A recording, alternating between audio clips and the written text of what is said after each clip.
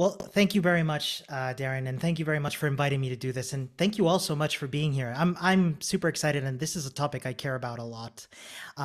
Before we kick off, I also wanted to remind folks that we've got transcriptions activated for this talk, which means you'll be able to get live captions if I'm not mistaken. So you'll be able to follow along with Zoom with those. Yeah. So yes, welcome. Let's talk about approaching a new code base. This is something that even to this day brings me a little bit of anxiety. So it's something what I've started doing is sort of jotting down some of my experiences as well as tips and tricks that I found that help me. But once we get to the end of this, I also want to hear from you, but we'll get to that in a bit. Let's talk about getting stuck in general, because there's one thing I want to assure everybody, no matter what skill level you're at, and that's that we've all been there. Here you are approaching a new code base. That's the code base at the bottom left there. We've got some nice code looking symbols there that I hope symbolize code. And at the bottom right, we've got us, the new person entering this code. And we take a look at this code and, it's a sizable piece of code. It's about the size of a house. And we look at it and, it's kind of pretty big. We would call this a monolith, perhaps a monolith code base. But as soon as we start examining it a little closer, we realize, hold up, this isn't a monolith. This is huge. This is a monorepo. And the size and the scope of these code bases as the modules interconnect with one another, especially, modern web development stacks that have grown monumentally in the last 10 years or so. The amount of dependencies and all of this that comes into it, we think to ourselves, woof, okay, where do I even begin? And and all that. And we get in and we go in and we say like, okay, go do the thing. We're told, we go into our new job and we're told, okay, go do the thing, get started, or go add that functionality to your code base, or go fix that bug to it, and all of that. And you find yourself being bombarded with instructions. Maybe you're looking at an open source code base and you're looking at issues and you're kind of like, okay, well, hold on. There's a lot going on here, and you think to yourself, right, okay, I know that I have to do the thing, but where do I begin? Where do I start looking? What do I start doing? And forgive me for being a little cheesy, but I'm going to begin. I don't know about the rest of y'all, but I'm going to begin by introducing myself, which Darren has already done very kindly. So I'll just keep it short. Hi, my name's Ramon. My pronouns are he, him. I said I'm originally from Chile, but I've been living in Austria for a very long time. I do developer relations at Suborbital with some consultancy on the side. I'm also a developer educator. My focus has been on Ruby, JavaScript, and Rust, with, of course, a past in macOS and Objective-C. And I care a lot about community stuff. I was very fortunate to be part of something called the Mozilla Tech Speakers community. And mentorship, as Darren very kindly said, is a big passion of mine. I just love sharing stuff. I love connecting with others, and I want to take this opportunity before we go into the meat of this conversation we're about to have. I just want to say, I do offer some free mentorship, career advice sessions. If you ever want to get in touch, my Twitter handle's up there at Hola Soy Milk. Please, my DMs are open, and I love, talking to others and hearing them out. So I see some comments in the chat about me being a DJ. What's happening here is I'm presenting. Are y'all familiar with the game Dance Dance Revolution? It's a game where it's a dancing game, and here I am presenting a JavaScript Bangkok about how I made a controller with some conductive paint and a Raspberry Pi. Something else related, just a fun picture.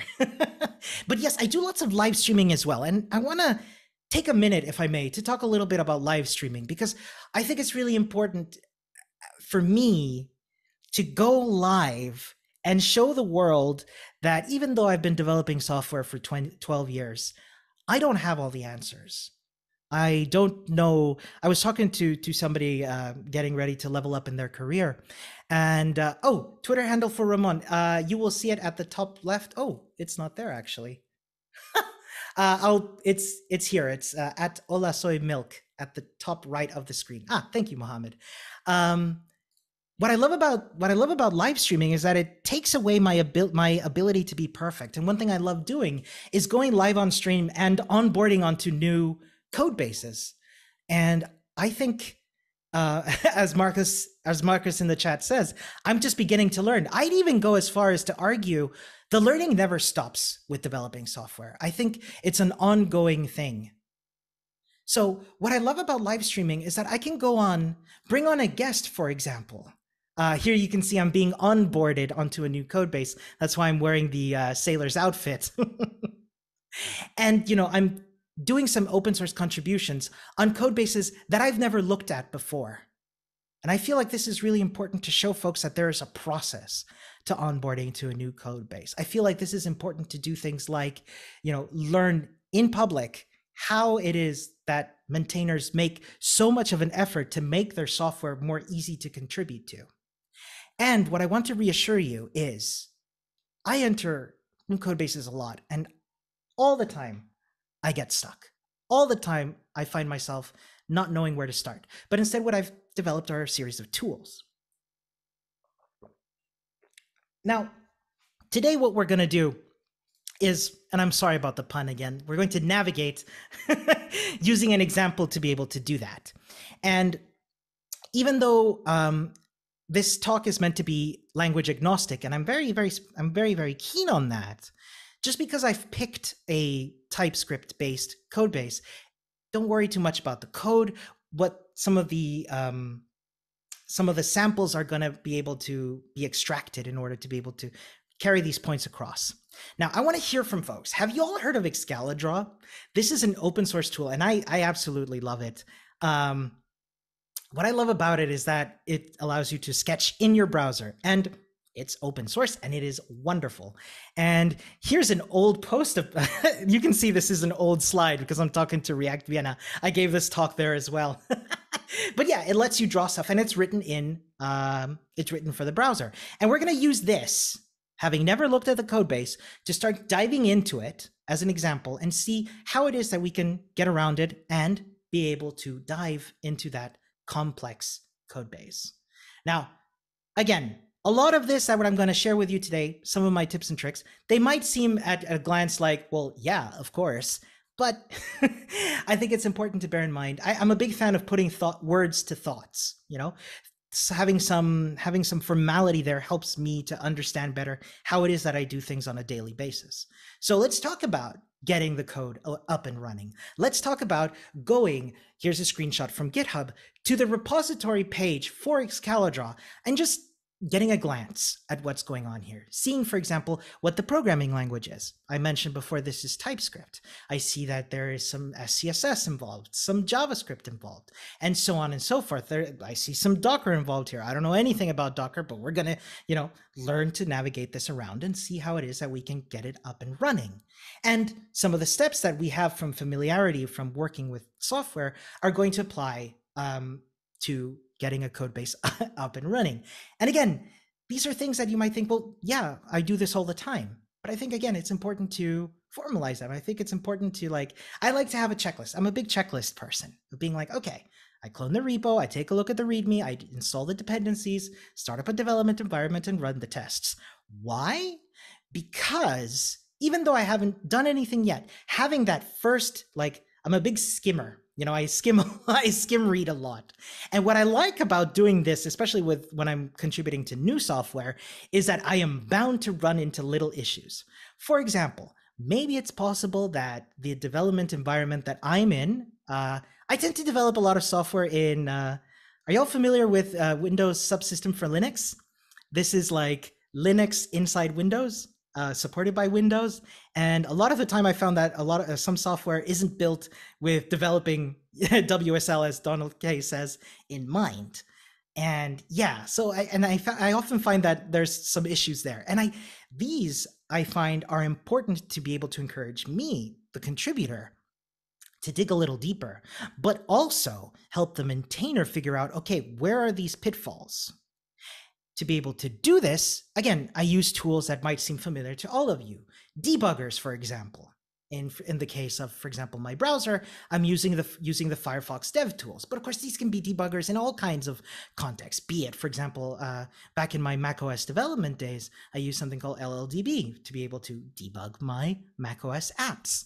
And again, your browser has all of this functionality built in that makes it so easy and so straightforward to be able to debug your applications and see what's going wrong, or even what's going right. Here you see a screenshot of me debugging Excalidraw. Sorry, the name escaped me for a second.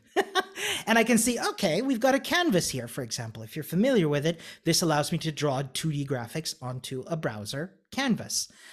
So that starts giving me an idea of what to expect. And debuggers come in all shapes and sizes, so much so that nowadays, debuggers even come built into our editors. Here's a screenshot from Visual Studio Code's website that has it right there, where you can do your debugging and being able to figure out what it is that's going wrong and what it is about your WSL setup that makes it trip up in certain places. Now, again, I know I keep saying this, but a lot of this might seem like, yeah, of course. But I think it's important to really be kind of automatic about trying these things out, because you never know what are the pitfalls you're going to run into in your development experience. For example, now that, you know, the Apple world, speaking of Apple, is transitioning into these new CPU architectures, the M1 architectures, a lot of software still, especially some open source software, still isn't built with that in mind. So being able to help out by testing this helps you already get up and running with contributing. So step 2, right? Again, might sound super obvious, but I want to really stress this. Let's talk about going through the dependencies. Now, I've mentioned some of the coding competencies I have, some of the languages I've worked with, and these can come in different shapes and sizes. For example, in my Ruby on Rails days, I would go through the gem file, you know, the listing of development dependencies for Ruby. For my Rust days, I will go through the cargo toml, which is a listing of dependencies for Rust projects. But here we're talking about a TypeScript project, which means we're going to be talking about package JSON. And we're just, what I usually do is before I do anything else, just dive right in, open it up, and just see what dependencies are listed here. I can see, for example, just at a glance, okay, right, TypeScript, we mentioned that before. I see Sentry, which from what I gather, and I'll sometimes Google these just to have a look at what's going on. I see Sentry for doing my error diagnosis. I see TypeScript, of course. I see React. Okay, this is a React app. Firebase, we've got some Firebase going on here, and so on and so forth, giving me an idea of what makes up the architecture of this app. Same goes for the scripts, by the way. So in different languages, this will come in different places. For JavaScript or TypeScript ones, I already have that built into the package JSON file, which again, I love looking at the scripts because it gives me an idea of what to expect from the setup and expectations for things like running tests, being able to build the final version of the app. For example, I can see here, our tests are being run with, let's see what we got. Test all npm run test type check ESLint. We got linting, very good. Yeah, there's a whole bunch of scripts here that help me take a look like, okay, what it is that I can expect from building this app. I see a custom build script. This sort of thing helps me take a look at, okay, what can I expect? When I'm trying to go in deeper into a code base, I like to do what I call piecemeal refactoring. I'll tell you what I mean in a sec. It's a hot day today and I'm getting a little dehydrated. Pardon me, folks. So yeah, let's talk about piecemeal refactoring. And to do that, I'm going to take a look at this file here, source actions, action select all.ts. And I'm just trying to, look at it and understand what it is that's going on here. So what do we got? We've got, for example, let's say I want to understand this piece of code that I've highlighted here better, the selected element IDs, which is an anonymous function. What I like to do in cases like this, where it looks kind of chunky and complicated to me, where I will say, okay, I'm going to extract a function from here. I see it's an anonymous function. I'm just going to extract a function here and give it a name. And something that might seem as simple as naming already starts letting me sort of piece together what it is that this piece does here, and forces me to try and understand what it's doing. It kind of becomes a tool that I start applying to sort of chip away at the app. Now, I want to be very clear. am I trying to imply that whenever we're trying to, understand a code base, that we should just go in and refactor the whole thing? Absolutely not. In fact, I would even go as far as to say it should not be something that we want to do wholesale. If there are refactorings that are helpful, absolutely, but it's piecemeal. It's for me to be able to understand better, and being able to take a large piece of code and just shrink the scope, shrink the context really well helps me.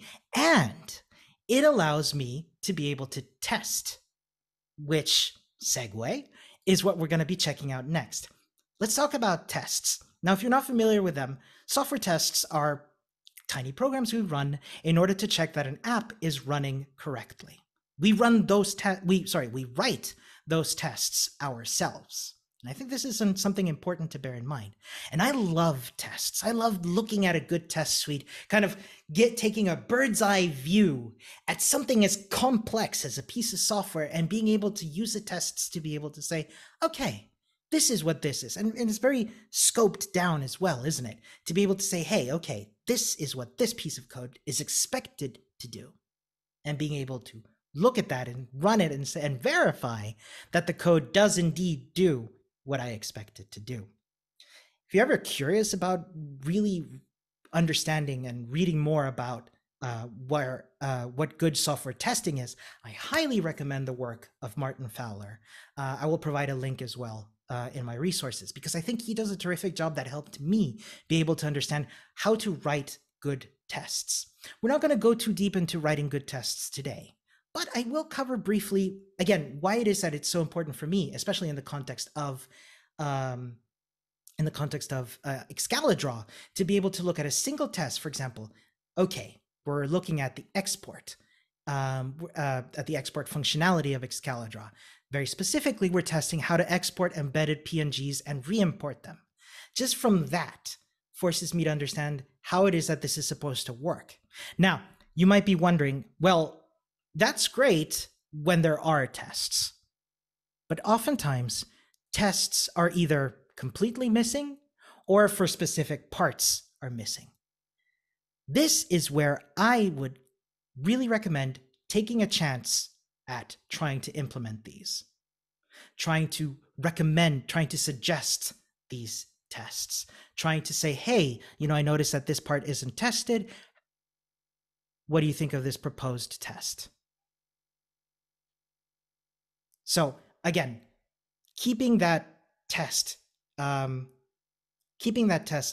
really locked in as a way to be able to say, okay, what it is that we're doing here helps me understand better how it is that I can do this. Let's talk about looking stuff up. I find that, especially as I'm mentoring folks who are getting started in their coding careers, that when you reach a certain level of seniority, that we never have to look stuff up again, that we have all of the syntax for all of the things in our heads, and we are always good to go. And I want to assure you that that is absolutely not the case. So let's talk about what that means. What that means is, honestly, so much of what I do is just taking an error message and just plugging it into my search engine of choice. If I'm trying to build something with, say, Yarn, which is a packaging tool for JavaScript projects, just being able to be like, okay, you know what? I'm just going to plug into my search engine Yarn error 137 and being able to find out what other people have done, because oftentimes you're not the only one who has run into this error. And I think that's really important to bear in mind. Why it is that, for example, that build error happens in WSL. Maybe you're not the only one who's run into that. Maybe even this is a great point to be able to bring it to the maintainer so that they can say, hey, is this something that would go well into an FAQ, a frequently asked question section? I think this is really important. In case you're curious, by the way, Yarn error 137, in case you don't know it, is something that is ingrained to my memory for the rest of my life, because it is an error that happens when the computer that you're running Yarn in runs out of memory, runs out of RAM. And I remember once I was coding live on stream and I was trying to build the free code camp the Free Code Camp codebase. If you're not familiar with Free Code Camp, it's one of the largest open source building materials for learning. And I remember seeing error 137 and saying, "Whew, okay, what does this mean?" And I remember finding out that this meant run out of memory. Whew, this is complicated, but it's never ever going to leave my head again. Let's talk about Stack Overflow solutions. Again, Stack Overflow is a magnificent piece of magnificent platform to be able to find out answers to the questions that you're stuck on. But I don't know about you, but I never wondered, am I allowed to just copy paste the code that's on Stack Overflow? And if so, is that a bad thing? Because a lot of people will tell you, never ever copy from Stack Overflow. And here's what I want to talk about that. And I want to open up this conversation also for the Q&A section as well. So what it is that we want to do when we're copying a piece of code. Why are we copying a piece of code? When I'm copying over a piece of code from Stack Overflow, what I try to do is test it so that to see if that's a solution that works for me. Part one. Part two, refactoring. Take a piece of code from Stack Overflow, refactor it, and see if it still works, because refactoring it helps me try and understand what it is that's going on in this piece of code that I'm copying, and therefore see if I can apply it. But the third part is, am I allowed to use this? And I learned that Stack Overflow does have a license for the code that's there under Creative Commons with attribution. What this means is, and what I usually do is, whenever I use a piece of code, again, not copied, but refactored from or adapted from Stack Overflow for my needs, I will leave myself, but of course others, a link to where this discussion happened so that I can remind myself why it is that I used it. Just gonna take a sip here. So, what about packages? I've sometimes found that when packages get updated over time, that some parts of them will break. And I don't know about you, but I would highly recommend, here's for example, a problem I was having with a different code base where I had to dig into the dependencies GitHub repository to find out what was going on here. And if you're not familiar with what you're seeing in this screenshot, I was building a mobile app with React Native, and I was having some trouble building the Android app. Whew, it was a lot. Finally, the last thing I want to cover today, or one of the last parts I want to cover today, is about asking for help. Again, something that might seem obvious, but I want to go a little bit further than asking for help. I want to talk about asking for help effectively. Asking for help is something that we all sometimes should do when developing software, especially if we're in a team, if we have the benefit of being in a team. And a question that I get asked a lot by people who are getting started in programming is, how long should I wait before asking for help? I would love to get a read of the room. Write in chat, please. How long do you wait until you ask for help? And the reason I want to ask this is because, and I'm sure you've all wondered this, spending too little time to solve a problem blocks us from practicing or learning problem solving. But taking too long or never asking for help can sometimes hold either the team or the timeline of a project back. One piece of advice that I was given early in my career, because I can tell you from my side, I used to take days before I would ask for help, because I felt if I'm not doing this quickly, if I can't solve this on my own, I'm doing this wrong. And one piece of advice I was given was to be consistent in how long I wait. So for example, my rule of thumb, and bearing in mind, this can vary from project to project, team to team, context to context. My rule of thumb is to give something about half an hour before I start reaching out. Let me see what folks are saying here in the chat. Let's see, we got We got a day, we got 2 days, a few hours, 2 hours, 2 to 4. Until I'm satisfied I've tried enough. See, it can vary. Sleep on it if possible. I love that. That's great. Yeah, this is great advice.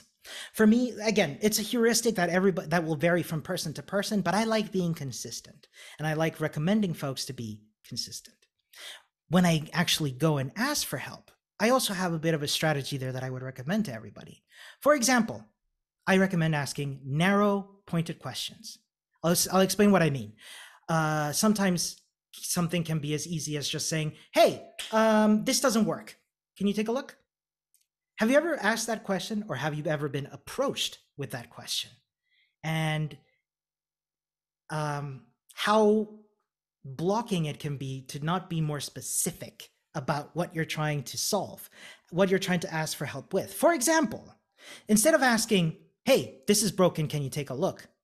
How about asking, hey, I've noticed that I can't seem to log in since I upgraded this dependency. Could you help me take a look?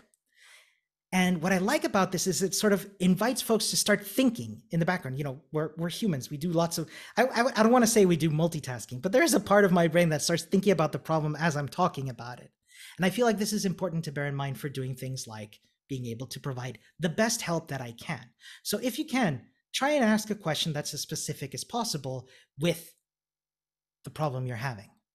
I think it's also important to try and share what I've tried. Because for lack of a better term, right? It's easy to just tempted to be like, oh yeah, have you tried, turning it off and on again, right? If I can cover the basis, saying things like, oh, I've deleted my node modules folder. Oh, I've, tried doing a hard refresh. Things like this can start eliminating possibilities and help the person who's helping you get started faster in solving that problem. But of course, reproducing the problem is a big issue too, isn't it? What I try to do is, especially when working asynchronously with other people, is to try and have a set of reproducible steps. I'll be like, npm install, do this, take this step here, click here, and give a series of steps so that you can try and reproduce the problem, so that by the time you're pairing with this person, pairing we'll get into in a bit, you can already have a set of steps that helps you get going quickly. And let's talk about pairing, because I think pair programming is, frankly, one of my favorite things to do. If you're not familiar with it, pair programming involves two people coding on one computer. One is called the navigator, giving instructions, guiding the other person. The driver is the person who's doing the actual typing. So I think it's important to be able to try and find the members of your team who can help you. And of course, let me be very, very honest with you. This is bearing in mind that you have access to this. If you have access to team members, if you have access to maintainers who can help you, do not be afraid to talk to them. This is advice for myself when I was younger as well. Let's talk about pairing. Let's talk about ensemble programming. Have you all heard of ensemble programming? It's kind of an extension of pair programming, where you've got not only a navigator and a driver, but you've got an ensemble of folks with you. I sometimes do this, especially when live streaming with folks. I will let the chat be the ensemble and have them make recommendations. And these tend to be extremely productive as well. Once I've been able to make my contribution to a code base, let's talk about improving that onboarding.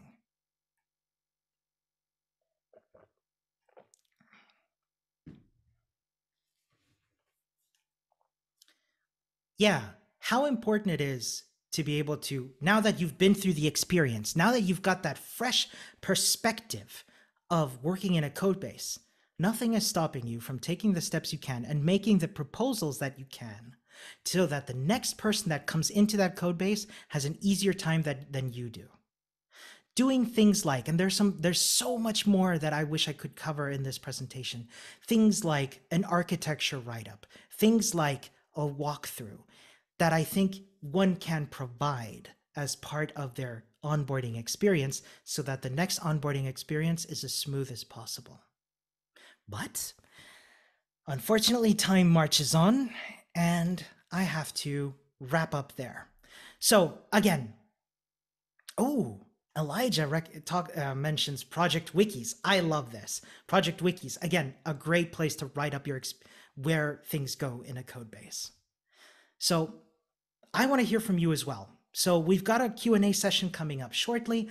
I want to take that opportunity to have this turn into a conversation. So please bring in some ideas, bring in some suggestions, bring in your experiences, because I want to hear from you as well.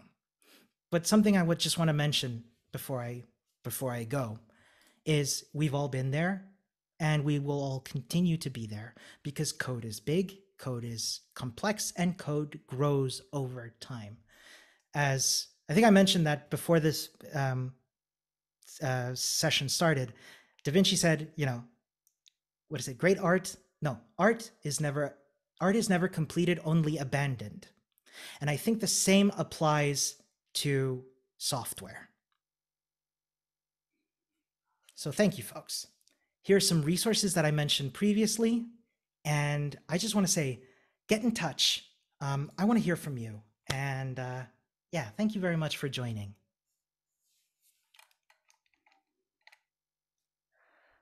Cool. All right. Wow. Thanks so much, Ramon. That was awesome. Yeah, I think very kind. You made this subject. Yeah, I don't know how people feel about it. I imagine some people probably feel like it's such a chore, to go through a new code base. But I think you made it pretty straightforward and kind of fun to understand. It feels like it's like an adventure kind of thing. It is. So, yeah. It is. I think for me the most important, what really helps me is to bear in mind and remember that I'm not alone. Yeah. Oh, got a question, got a point here from Steffi saying, show the resources page again. Yes, totally. Sorry, I kind of got nervous. Yeah. I get nervous when making presentations. Really? Wow. Could have fooled me. Couldn't tell. Very kind. Cool. Do we want to start? Shall I start reading out these questions then? Yeah. Let me. Yeah. So feel free. People are already starting to drop the questions in the Q&A. So feel free to keep doing that as we do this. Totally. Yeah. I'll read it. I'll start from the top. I think what I'm seeing here is Mohammed. Shouldn't we have an initial objective that guide us to explore the code base so that we don't get lost in that big ocean? And Marcus concurred. Yeah. We need some goals before we touch a code base.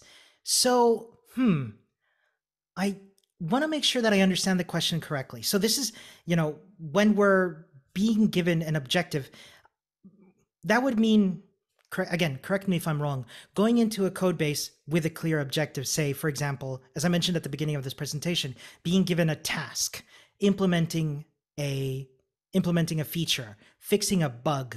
I'm a big fan of bug fixing when I'm entering a new code base because I can recognize bugs. I think we can recognize bugs, especially if there are tests that are broken. I think that helps me sort of, again, I like to apply my, what are these called, Darren? Do you know what I mean? Like these things that help me like stay focused on one thing? Yes, I'm not sure. But do you all know what I mean? Like these sort of things that you can put on to sort of make sure that you're not looking all the way, but just like in one direction. To sort of like a physical thing? Yeah. Oh, blinders. Thank you, Benton. Or blinkers. Okay. Gotcha, that's not the best word for it, I think, because blinders would. Well, anyway. Sorry, I didn't mean to go off topic. What I like about that, fixing bugs, for example, is that it helps me sort of really focus in on one specific section of the code. And this helps me sort of, have a goal that I can go in to fix that specific part so that it kind of, in my mind, kind of unlocks the rest of the code base. And this is, by the way, super generalizing because it is possible that one part touches another part of the code base, which touches another part of the code base. And this is where having resources like approaching from outside in is what helps me a lot. I hope that helps. I hope that answers your question, Mohammed. But thank you very much for asking. Awesome. Yeah, let's keep moving. Oh, okay. You gotta forgive me if I don't pronounce it right. Avanidra asked, how do you touch base with the co-developers of the open source project? Is there any forum to join an existing open source project? I love this question. I love this question because I don't know about you. So I have some pretty intense anxiety, and I sometimes feel like, who am I to just message, DM a maintainer out of the blue and Mm, bug them on their day off or something. So here's what I usually do with projects that I'm helping to maintain, with open source communities that I'm helping involve people in, is to use the resources that they provide so that we can make it easier on them.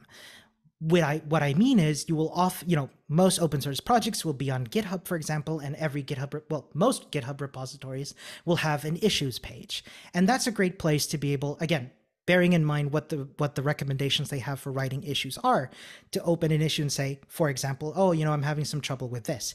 Looking at an issue, and this is something that I've done in the past, is to comment on an issue and say something like, hey, I'd love to work on this. Could I ask for some mentorship? This is something that I try to provide in my open source projects, because I think it's important for folks to be able to know that you've got their back. You just don't have the time. However, maintainers are human beings. Maintainers have energy. Human beings have energy. Human beings have limited time. Please, if a certain avenue of communicating with somebody isn't working, it's because it's not the appropriate one. I've got a book I would recommend called Working in Public by Nadia Egbal. Let me get a link. Please forgive me, everybody. Nadia.xyz.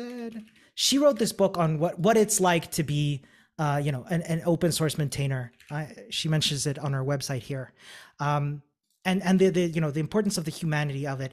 But open source maintainers will oftentimes have things like forums, Discord communities, Slack communities. I'm probably missing something cool and new that I'm not aware of, because I'm relatively young. But yeah, so there are places to get in touch with them, and sometimes they have large maintainer communities that you can get into and help out with. Actually, there's another topic that I really love talking about, and that is non-code contributions. That's helped me get into open source projects, but that's a talk for another day. Sorry, I kind of rambled there. I hope that answered your question, Avanindra. yeah, no problem. All right, next is Moss. Okay, C3 question. Okay, it's the same question. Moss said, I'm new to an established C++ code base. He has multiple projects in the solution. Is there a way to automatically visualize the dependencies of the code? And Dhruv here, I hope I pronounced that correctly. Some teams I've worked with use tools like turbo repo /nx to visualize these dependencies. And yes, there are some great tools out there. I'm gonna very cheekily plug, if I may, the tool that my previous company is working on, called CodeC. Let me just drop a link in there, and that is exactly for this. It's for I'm not working with them anymore, but it's a great tool. For doing exactly this, visualizing code bases. And this is something that I find really helpful if you can provide that to your new contributors. There's another one that's something called Mermaid? GitHub, something like that. Is it called Mermaid? Give me one sec, folks. Yes! I'm going to drop this one again. As well. Yes. Let me just get rid of it in Spanish, because I don't want to send you all Spanish links.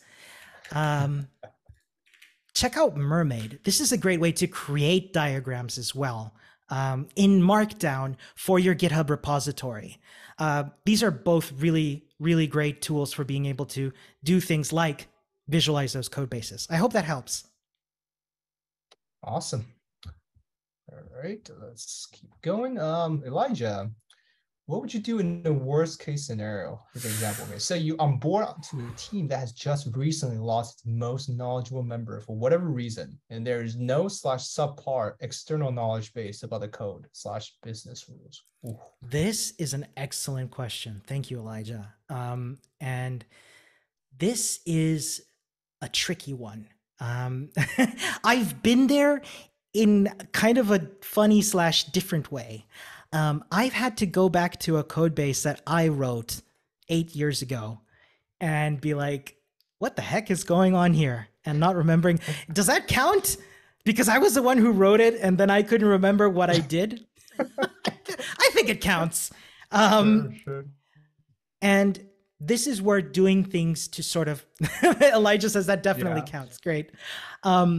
This is where using these tools that these tips that I've mentioned here, you know, messing around with dependencies. A few years ago, I came into a React Native code base that hadn't been touched in a year. And if you're familiar with mobile development, a year is a very, very long time. So nothing was working. And honestly, it took time. It took patience. It took energy.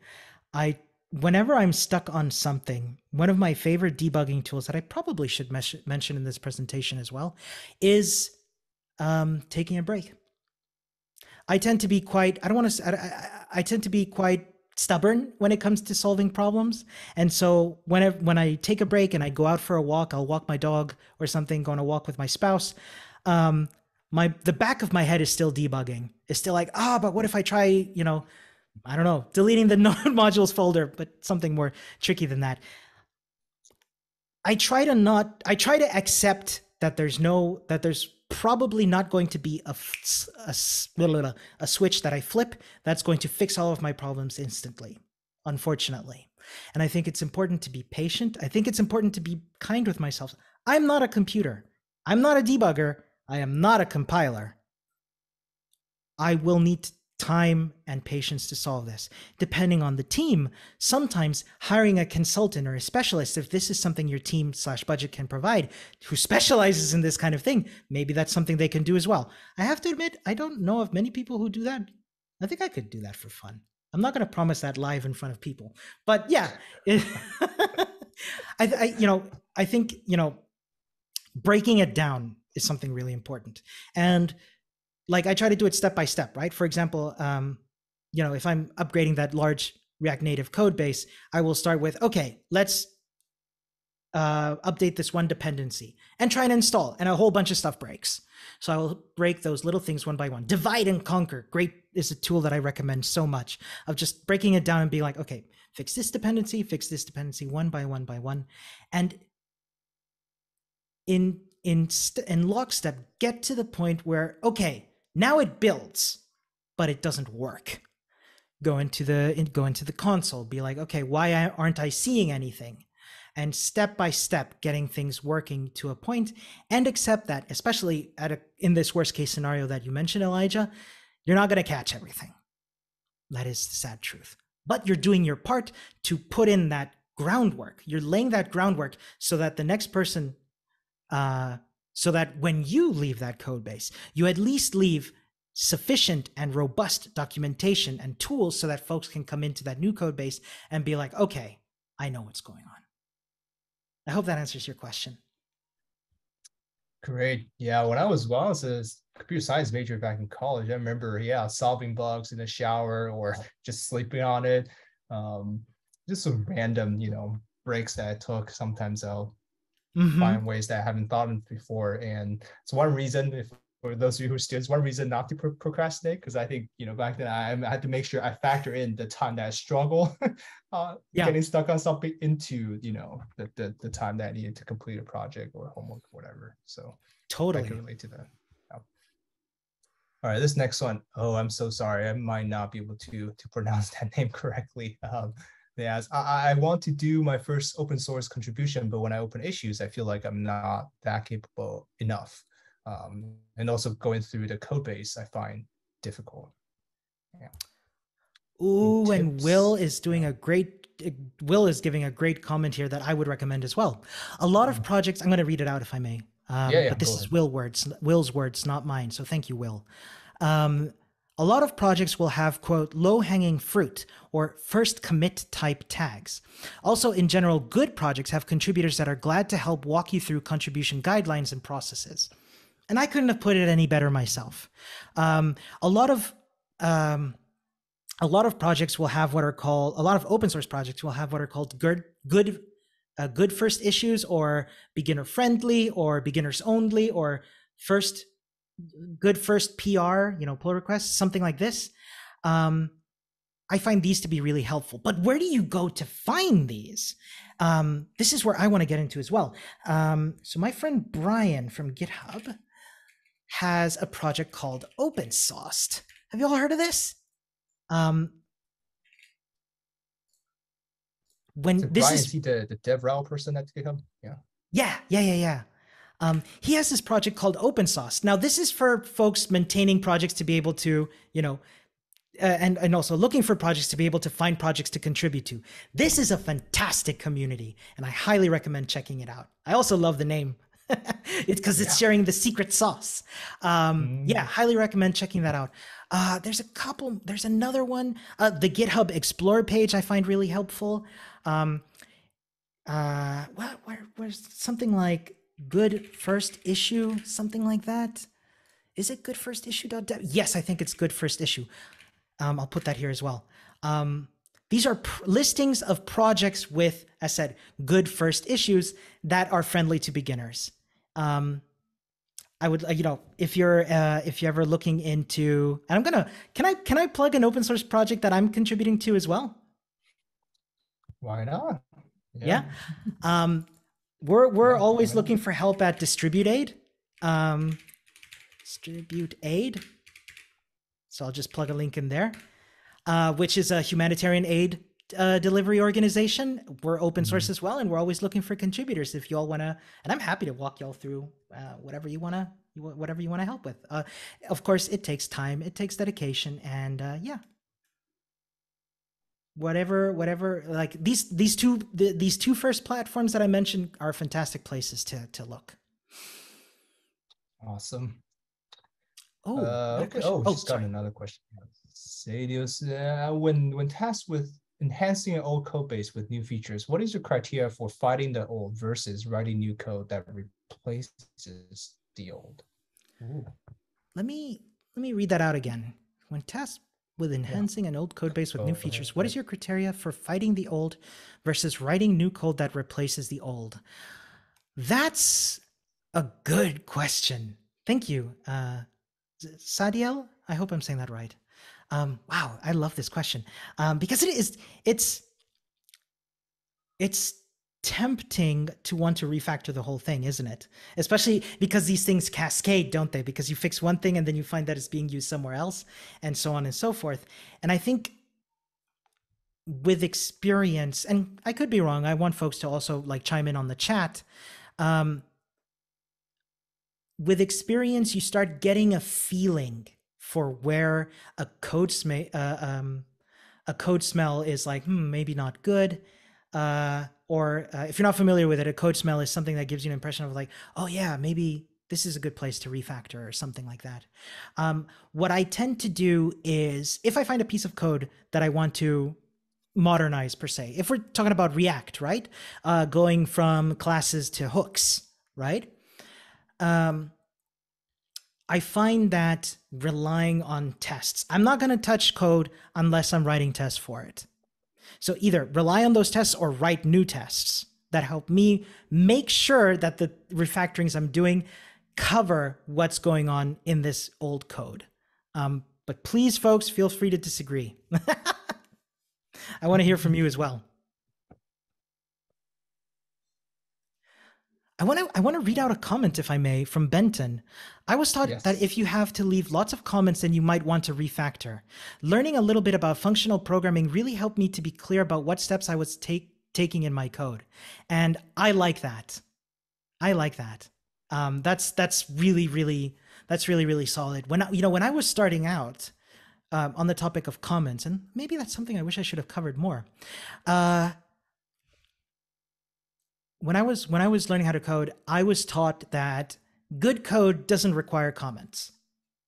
And I want to be very clear. I don't think it's very accurate.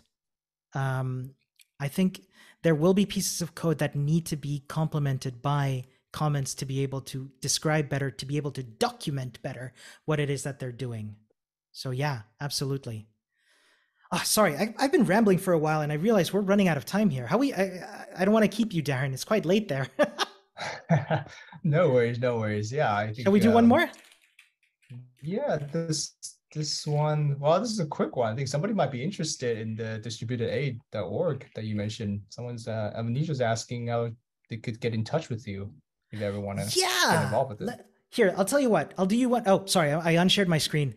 I'll do you one better, Vanindra. Let me get you the link to the GitHub for Distribute Aid. We actually live stream every week as well, are doing our open source development. And yeah, here, I'll put in, we've got some issues there. Feel free to chime in into any of them. It's a TypeScript, it's a Gatsby web page that I'm working with Distribute Aid most of the time. So feel free to contribute there.